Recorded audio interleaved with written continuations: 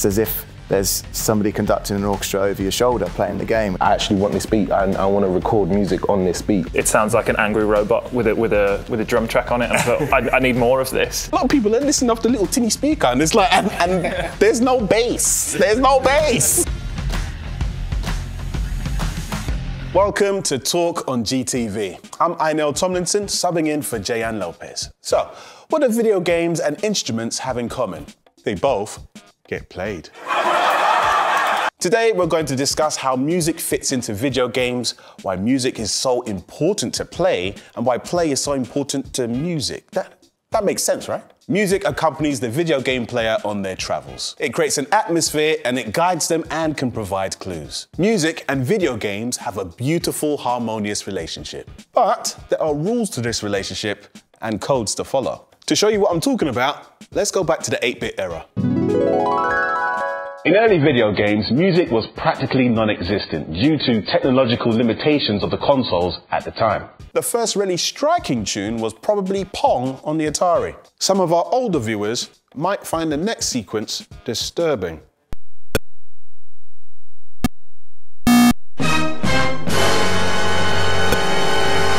Okay, it's more of a beat than a tune, but it helped players identify actions. And also, it made us lose our minds when losing a game. The same principle held for Space Invaders, a tune comprised of only 4 notes. In 1985, Nintendo hired its first composer, Koji Kondo, who helped create the famous Super Mario Bros. Tunes. It was the beginning of the era of interactive or adaptive music, one of the foundations of video game tunes. Basically, background music, theme melodies, and sound effects have to change with game events. If you progress, it's epic music.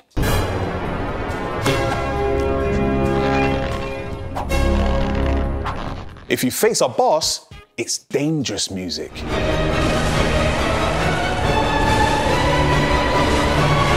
If you need me more than I need you, it's Ed Sheeran. After Kondo, classically trained composers flocked to video games like Nobuo Uematsu and Koichi Sugiyama. Artists from the pop scene and film music got in on the action. David Bowie composed the music for the Nomad Soul. Hans Zimmer created the soundtrack for Call of Duty Modern Warfare. And Danny Elfman wrote the score for Fable. Composers duke it out to give us goosebumps like Jesper Kid on Assassin's Creed. My dream, Super Smash Bros. Scored by the RZA. Cream dollar bill, yo. In 1994, there was a new wave of consoles, like the Sony PlayStation and the Sega Saturn. A new type of game revealed itself, bringing a whole new type of interactivity. Players had to use music to progress the story, like in Parappa the Rapper. GTA had its own in-game, in-car radio station to help savor the sounds of the day. Oh, that's that good shit. Music in video games is also obviously about playing music. Interactive music features in rhythm games like Beatmania, Guitar Freaks, or Elite Beat Agents. Not to mention the unforgettable Guitar Hero, where you play a copy of a real musical instrument. With rhythm games, anything is possible. Learn to play a real instrument with Rocksmith. Become a DJ with DJ Hero or Fuser. Imitate Shakira on Just Dance, not advisable if you've got downstairs neighbors and they're light sleepers. Believe me, I speak from experience.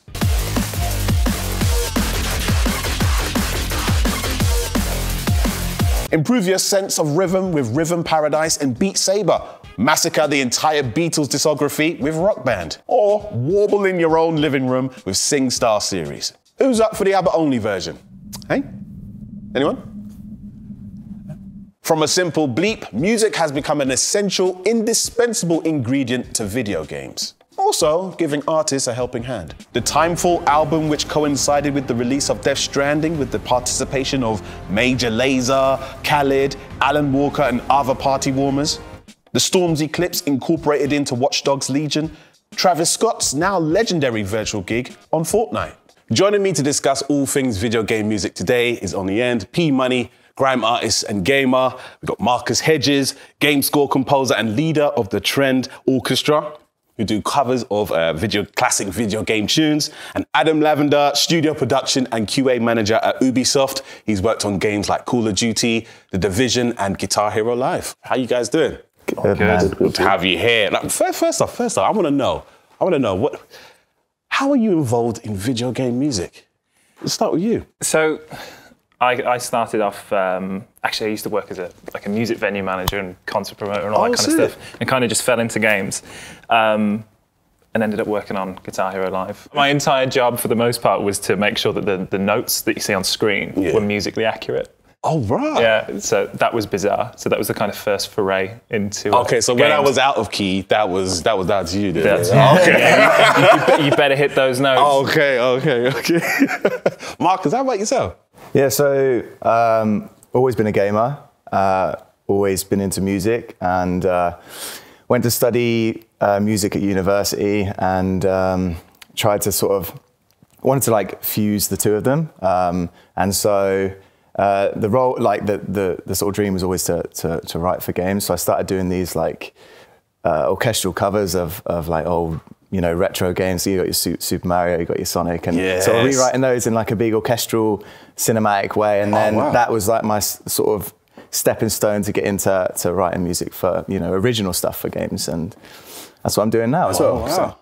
I like that. P Money. What does video games mean to you, man? I've always played like video games since I was a kid, man. Just been into them since young.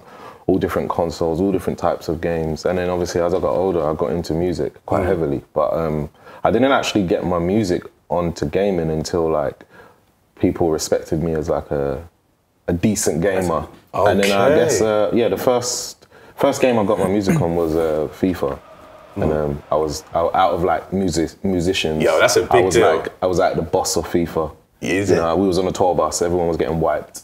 And then I feel like FIFA was like, Are you one of those people, when you score a goal, you just like, you rub it in people's faces? I'm humble, I'm not like that. You know what, if you score and you do that, then it's like, all right, you've opened the gate. Do you know what I mean? Like, I'm the sort of guy that skids on my knees. And but that's interesting though, because you're a grime artist, and we've had like musical games with like artists in the past that have made games involving their music. Like we had like a Wu-Tang Clan, Taste the Pain back in the day on the PlayStation 1. We had Def Jam as well. Do you reckon like the UK grime scene or the UK music scene in general could have like a collaborative game, like maybe like a Smash Brothers, with artists all coming in? Yeah, I mean, there was always talks about that when the Def Jam game came out. There was always talks of if there was possibly ever like a way of having UK artists, like a DLC with UK artists or something. Do you know what I mean? We've always had those talks, but I don't think anyone knows how to really get into like creating a game.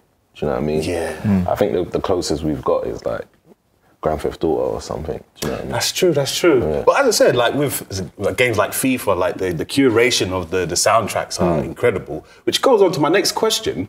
What are your favourite video game soundtracks of all time? Come on. All time. I'm gonna give you three. You give me? Oh, yeah. I need to give you three. It's too difficult. They better be good three. Oh, they're the best three. Okay, I think the one that stands out for me the most out of all of them is the original Pokemon series. So like blue, red, yellow. And get behind that. I still can't quite get on board with the fact that Junichi Masuda managed to create a symphony using chiptune. Yeah. And you look at how far games have come these days with kind of massive orchestral pieces, and it's so immersive. And you can go back to those games, and they're still as immersive as if you were playing something today. Yeah, right? yeah. It's crazy. So I guess they were all like melody based, weren't they? Because on the using like the Game Boy to kind of churn out these sounds, it was like, you had to kind of create these melodies. You couldn't really go atmospheric with like, you couldn't have like drones and things like that. And I think actually that's why it worked so well, was because, it was monophonic and it was chiptune, and there are themes in it, right? So it's a bit like when you watch a film. I'm going to use Lord of the Rings as an example, right? So you hear the themes and you go, okay, the ring is on screen. You know it's about that. With the Pokemon series, you knew that you were in like Pallet Town or whatever. It was just so cool. And then the other ones, I'd say Gears of War 2. Oh, just ridiculously immersive and a bit scary at the same time, right? It was, yeah. And Assassin's Creed 2. Okay, Ezio. Bring Ezio back. Absolutely. All right, okay. I didn't expect those choices, but I like it. Marcus, where are we going? So, purely on like nostalgia alone, I think I'm going to have to say Zelda Ocarina of Time. That's like, it's like at the very top for me. You know, it's a similar sort of thing. Like you hear the music, takes you right back to when you were playing the game, but exactly where you were in the game, and all this kind of stuff. Great adventure and all that kind of stuff. So that's one. And then more recently, the God of War soundtrack. Phenomenal stuff. It's Bear McCreary. So I think it speaks for itself, really. It does. Amazing story. Yeah, it's a great soundtrack. Hey, I'm definitely with you there on Ocarina of Time. I tell you what, I reckon I could play a couple of those Ocarina tunes. Yeah, well, you know? yeah. It was exactly. Bro, 3 notes. I got that. I don't know how to play it, but I know I could do that. Give me an afternoon, I could do that. Exactly. P-Money, what's your favourite video game soundtrack, man? I didn't really get into like watching films like James Bond, but GoldenEye and Nintendo 64. Yes. That had me. That to me, that's a soundtrack to me that I was just like, I used to batter that game. Do you know what I mean? And singing it like constantly. Do you know what I mean? And then a few years later, I think it was Grand Theft Auto 4, and it was like the first one where I felt like the soundtrack was like rap as well. It was Nico Bellic. Nico, Do you know what I mean? And I felt like, I was like, I actually want this beat. I want to record music on this beat. Like that was the first game that had a soundtrack where I felt like I could make a song on that. Oh, wow. Yeah. Is that what like sparked off your love for like Grand Theft Auto? Because I know you do a lot of Grand Theft Auto like RP online. Yeah, I mean, I loved Grand Theft Auto before that anyway, but yeah, I think Grand Theft Auto 4 made me like actually want to like try and make music for Grand Theft Auto, yeah. Ah, right. Yeah, I got heavily into the RP recently, yeah. Yeah, because for those that don't know, like Grand Theft Auto RP is like a role-playing kind of, extension to like Grand Theft Auto 5, right? Yeah, so it's like they've made their own servers, but there's also a music scene, so you could be an artist and, you know, do live shows in the game.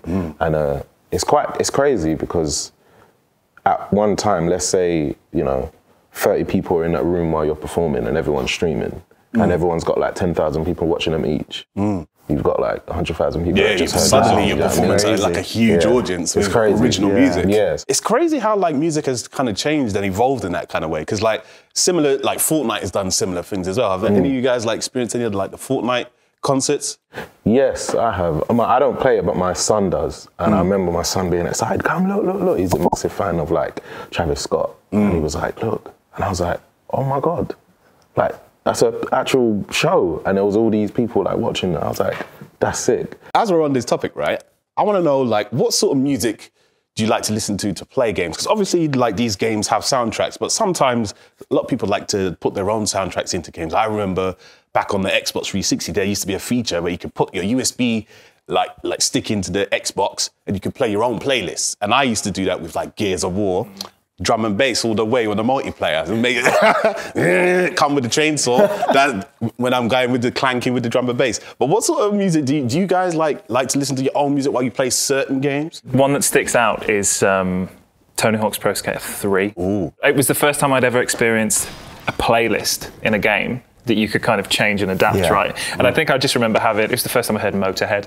And I just remember having like Ace of Spades on repeat the whole time. I remember that. I do remember that.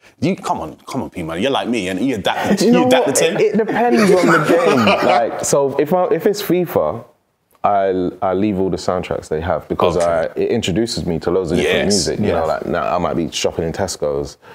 And my missus will be like, how do you know this song? And I'll be like, FIFA. But it'll be something, it could be crazy, it could be rock, whatever. Like, it'll be something you would never expect I'd listen to, but I know the song because of FIFA. But depending on the game, if it's like, you know, a driving game, if I'm playing like Forza Horizon, I would listen to like drum and bass or something. You know, I feel like you need something up-tempo when you're playing racing games. But then if you're playing, you know, a proper deep story mode, anything just with like real atmosphere to it, do you know what I mean? So sometimes it all depends on the game for me, man. Obviously, you guys really appreciate like video game soundtracks. Do you think all players do though? Or do you think it's underappreciated? Because let me put it this way, right? I've worked in like video game like sounds before. I do like voiceover stuff. And when I go to these studios, they got big setups. They got the Dolby Atmos. They got the speakers on the ceiling, all over. The subwoofers is everywhere. It sounds nice. But when I go to my friend's house, he's playing on the mono speaker because the speaker's a bit bust on the left-hand side. And it's only coming out the right. And he's not experiencing it how the developers intended it. Do you and he doesn't mind that. Do you think most players appreciate the amount of effort that goes into these soundtracks? It's hard to say they don't appreciate it, because how can you appreciate something you're not getting the full effects of?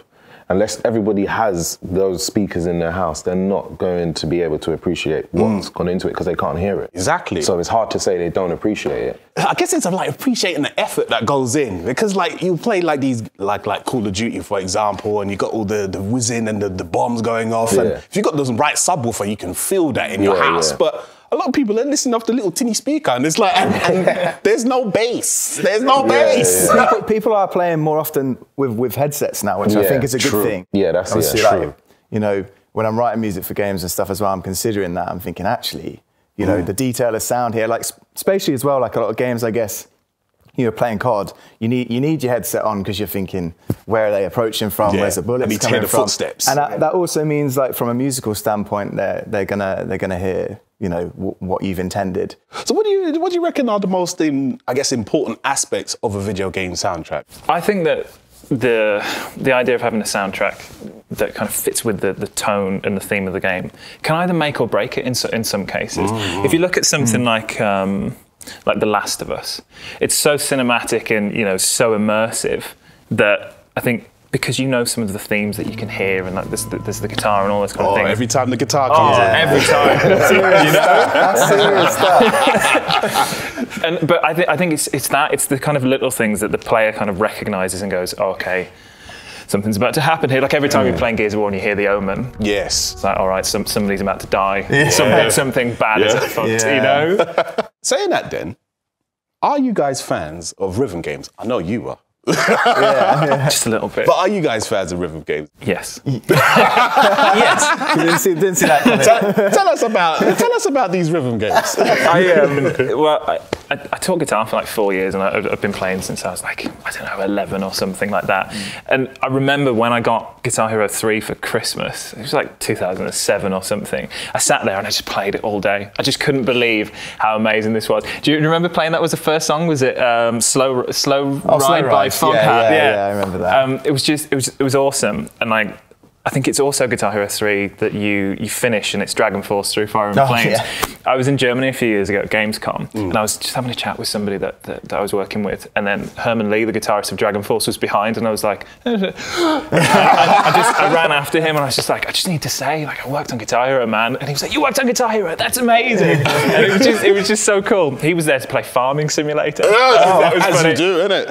But yeah, I think the rhythm action thing, I mean, it was certainly quite an experience to work on a Guitar Hero game, and a bit of a dream come true. But, you know, you look at that whole genre of games, and it just opened up so much for people, right? I mean, even if it was just playing on the plastic drums, it kind of inspired a generation of people to pick up an instrument. It's like super satisfying. It was like really satisfying to feel like I'm actually making these tunes like happen in a way, and you know, because rhythmically they were on point. You know, you got that sort of satisfying nature. It was really cool. Oh, nice. Has the relationship between the audiences and video games music changed over the years? I think because of game budgets, game tech, all that kind of stuff, improving, evolving, I think that with that, the music's involved as well. So like people are anticipating these, you know, what are they going to do for the soundtrack now? Like it's its own thing. Like it's an aspect of video games that, you know, people are, you know, video games are so popular now, and it's an aspect of video games that I think that people actually look for and anticipate now. So I think people are excited about it. I think it's improved for sure. You kind of look for the full cinematic experience now, though, don't you? This is the thing. It's like, you know, we were talking earlier on, weren't we, about various kind of composers and things that you see on the credits of massive films. And even if you look, you know, back at Gears of War, you've got Steve Jablonsky, who did like Transformers and Friday the 13th remake, who's jumping on a video game soundtrack. And all of a sudden, you have this huge experience because the soundtrack is as big as the game. Yes, you know? Yes, that's true. That's true. Gives it extra weight. I think, you know what I mean? Yeah, exactly. And they got the like creative freedom because of all the tech that's available now to like really, you know, it's as if there's somebody conducting an orchestra over your shoulder playing the game, which is mad when you think about it. But P Money, is there like any styles of music that you want to see more in video games? My thing is, I'd like to see music not just taken where it's like, you know, an artist has released music already and then it's added to a game. I'd love to see games work hand in hand with an artist to create an actual soundtrack. Yes. There was a guy that worked on a computer game where he'd already made the soundtrack and he was like, oh, I wanted to make a song for my album, could you vocal it? So I made a whole track about the game as if I was in the game, but it wasn't for the game, it was for his album. Okay. But then afterwards, they was like, oh, this would have been amazing for the game. And I'm like, well, this is what I'm trying to say, we should... add it in, DLC. Yeah, you know what I'm saying? Like, this is why when you are, you know, getting ready to make music for your game, maybe you should actually connect with artists and actually create something fresh instead of just taking a track that's already out. That's true, yeah. Oh, well, we have seen like elements of that starting to happen, like they did with Stormzy for Watch Dogs Legion. Yeah. So like that sort of stuff is happening. I'd love to see it. And again, I'm going to keep hammering home. We need to see a UK Smash Brothers, bro. I'm going to keep saying. Is video game music a genre in its own? At least in my opinion, I don't know whether it would classify as its own genre, because I suppose it spans so many, right? Exactly. You've got your symphonies, and you look at something like the SSX games, and they had their playlists of kind of individual tracks that spanned from every genre, right? Playlist, genre. I'm not sure because games are so diverse in their genre anyway. So they call for so many different genres of music. You got Deathloop's got like 1960s rock and stuff in there. It's like, you know, as many genres of game as there are, I think you've got many genres of game music. But that's what I mean. Like some like Deathloop, some of the music in there is like 60s inspired, and others is a bit more futuristic. Yeah. And it's not one genre. So do you put it down as video game soundtrack as a genre then? No, I wouldn't say that, because I feel like genres of music is based on like sound, and do you know what I mean? So I feel like the sound's already there. Yeah. There's already genres. Yeah, that's true. That's very true. P Money, you put it right, man. Case closed. Literally.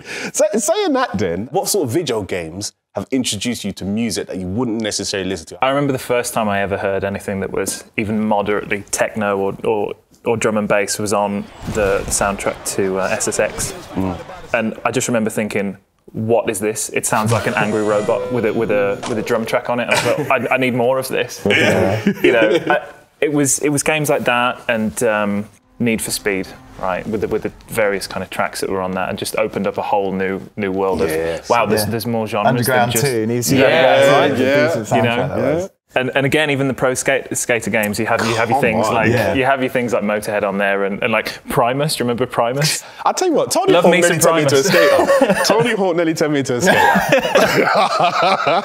But I think that's the beauty of it, though, right? Is that when you get a game that has just so many different tracks on it, and just like amazingly curated so playlists. You're saying those like compilation kind of soundtrack games, absolutely, like the FIFAs, like the Forzas. Video game soundtracks are slightly different to kind of filmic scores that you listen to, where they have to kind of be adaptable to the environment and the situation that the player finds themselves in. How does that kind of work technically in terms of making sure that those flourishes come in at the right time, or those jazzy saxophones come in when you're hitting that right corner in Mario Kart, for example? Like I'm thinking of like the Wario track in Mario Kart 8. Where you're coming down the mountain, and as you get to certain points of the racetrack, the music changes and adapts to where you are in the race. But how does that kind of work? And how do you kind of work out a score that works with how the player's playing? We have this stuff called middleware, which is essentially the composer will write the music, and it will be kind of, you can think of it as like chunks of music. And they're, you know, written in the same key so that they can transition between each other unnoticeably, or that they can loop. And it's triggered within the game. So in the engine, the player's moving through the level. It moves from one chunk of music to the next chunk of music, or that chunk of music will have different layers, and one layer will turn off, or two layers will turn off. Yeah, and it's all dynamic. It's more about what the player does, and that triggers something than an actual static. Yeah, because I always think about it when I'm playing Final Fantasy VII Remake, for example, is probably a great example of that, where as you're running around, there's clouds, the music's at one kind of level, and then as soon as some enemies come in, because the fighting dynamics are like dynamic, all of a sudden, as you say, it almost switches to a next bit, and then the music suddenly heightens, and it gets to like the fight music automatically just comes in as you're fighting, and then as soon as the battle ends, it slows down back into the original track that you had before. Yeah. So just like underlining, what the developer wants the player to feel. Feels like a lot of work, Yeah. Right, now, once again, it's time to conclude the show with a little quiz to test your knowledge on video game music. The principle is as simple as the theme of Mario. I'm the conductor. Yeah, you see what I did there? I ask the questions, there's 4 answers, and only one of them is right, okay? Are you guys all clear? All clear. Okay, let's go with the first question. Here we go. Choo-choo. All right. Don't know what the choo-choo was. That's the other conductor, isn't it? Few people know it, but a famous star co-wrote the music of Sonic 3, released in 1994 on the Mega Drive or Sega Genesis. Which one is it? A, Michael Jackson. B, Bono. C, Freddie Mercury. Or D, Rita Mitsuko. It's Michael Jackson. Michael Jackson, because he said pretty convincingly nods over there. Okay. Yeah. I have no idea. I have no Go idea. with what they say. I think it's Michael Adam gave it away. I'm going to say Bono, Okay. just in case they're wrong, innit? Okay. The answer is A, Michael Jackson. Nice. Well done. In 1998, when Ocarina of Time was launched, the original music of the Temple of Fire was controversial. Why was it controversial? Was it A, it sounded too much like the music of the game Shadow Man? Boom, boom. B, it gave epileptic fits. C, it contained extracts of Islamic prayers. Or D, it plagiarized 2 Cops in Miami. I think it's C. I think it's C. I think it's C. I'll go with C. C. The correct answer was C. It contained extracts of Islamic prayers. A famous video game inspired Eiffel 65's Blue Bada Bee video. Which one? A, Crash Bandicoot. B, Metal Gear Solid. C, Half-Life. Or D, Eiffel 64, an obscure rhythm game from the 90s. Yeah, I'm gonna say D. Would it not be D? I remembered that video having like some kind of blue alien or something. Maybe I'm. I don't know. It was a mad music video. I want to say Half-Life. Half-Life. It's gone for C. The rest of you gone for D. I think so. I don't know. The correct answer Go on. is B, Metal Gear Solid. What? Okay. I know, I said what too, bro. Recently, the American government has been accused of plagiarizing the music of the video game Yoshi's Island. Where do you think the government used this music? A, for an advert to join the army. B, for a vaccination campaign. C, for an anti-Bernie Sanders video during the 2016 campaign. Or D, for an educational game about recycling. No idea, but I'm going with D. Yeah, I was gonna say D, just because the nature of the game. I'm going to go C. The correct answer was D, for an educational game about recycling. Very good. It should have been Join the Army, though. That would be a wicked video. Imagine. Yoshi's Island, Join the Army. Which of these 4 classic crooners does not appear on the Fallout 4 soundtrack? A, Billie Holiday. B, Nancy Wilson. C, Roy Brown. Or D, Bing Crosby. Nancy Wilson. Yeah, A? You're going for A, you're going for Nancy. I'm going for C. Roy Brown. Okay. The correct answer is Nancy Wilson. Next question. The most listened to track in the history of video games is Bohemian Rhapsody on Rock Band 3. There we are. How many times do you think it had been listened to as of August 2020? A, 1.2 billion times. B, 808 million times. C, 768 million times. Or D, 12 times because nobody plays Rock Band apart from Let's go with B. B.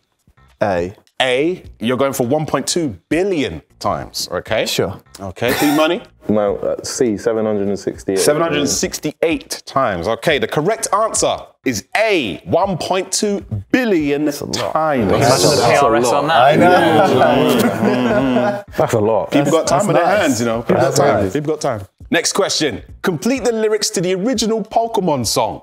I'll roam the whole earth, hopefully tracking down Pokemon and their mysteries. What's next? A, in the light and in the dark. B, from early morning to late evening. C, the secret of their power. Or D, as long as they let me drink. A. A, in the light and in the dark. That was quick. I'll go C. I'm going to C as well. Secret of their power? Yeah. Okay. The correct answer is C, the secret of their power. Next question. The original singer of the Pokemon song is called A, Mike Leno, B, Garfield Brennan, C, Jason Page, or D, Jason Derulo. I'm gonna go B. I think it's Jason Page. All right, we got B for Garfield, C for Jason, I think B as well. and B for Garfield. All right. The correct answer is C, Jason Page. Next question. The prelude of Final Fantasy VII was composed in record time. How long do you think it took, though? A, 10 minutes. B, 30 minutes. C, 1 hour. Or D, 17 seconds is because the cat was walking over the piano at the time, invented the melody and that.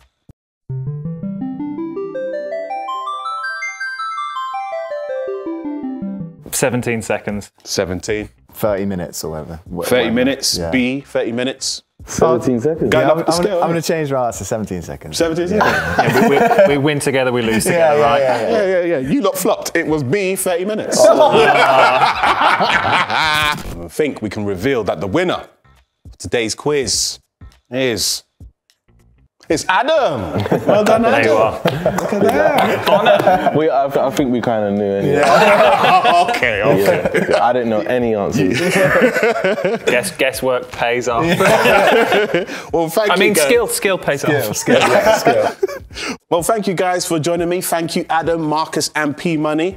And stay tuned next for the top 5. According to many, video games awaken the psychopath in us, but they also awaken the musician, the music lover, the sultry songster who leads the chorus at the end of the party. I know what you're thinking. If Mrs. Simpson never managed to teach me the recorder in junior school, how can video games? Well, that's what I'm going to tell you right now with this little top 5 of the best games to become a musician. And a 1, and a 2, and a 1, 2, 3, 4. Number 5, Donkey Konga. There is no better game to get a sense of rhythm than Donkey Konga. And frankly, who wouldn't want a gorilla as a teacher? Better than a teenager in an old Nirvana t-shirt. Definitely. Number 4, Guitar Hero. It's true, when you start out, you're more like Jimmy Olsen than Jimi Hendrix. But little by little, you progress, you evolve, you master more and more difficult pieces, and at the end, you even end up beating your 13-year-old cousin on a Joe Satriani solo. Number 3, SingStar. Okay, SingStar won't exactly teach you how to be a musician, even less a singing star who does duets with Dua Lipa, but it will at least teach you to sing less out of tune on a Saturday night in a karaoke bar when you've had one too many drinks. If what they say is nothing is forever. Number 2, Taiko Tatsujin. Pop That Beat. The ideal game to teach rhythm to your children and to ensure you a few hours apiece. Contrary to what your 7-year-old daughter seems to think, banging on a pan all day with a remote control, that's not music. Number 1, Rocksmith. The ultimate game for learning guitar and bass. I mean, I can tell you that I'm doing really well now. Some people even say I'm pretty good at playing Black Keys tunes. I mean, I'll show you one of these days, just not right now. Guitar's out of tune.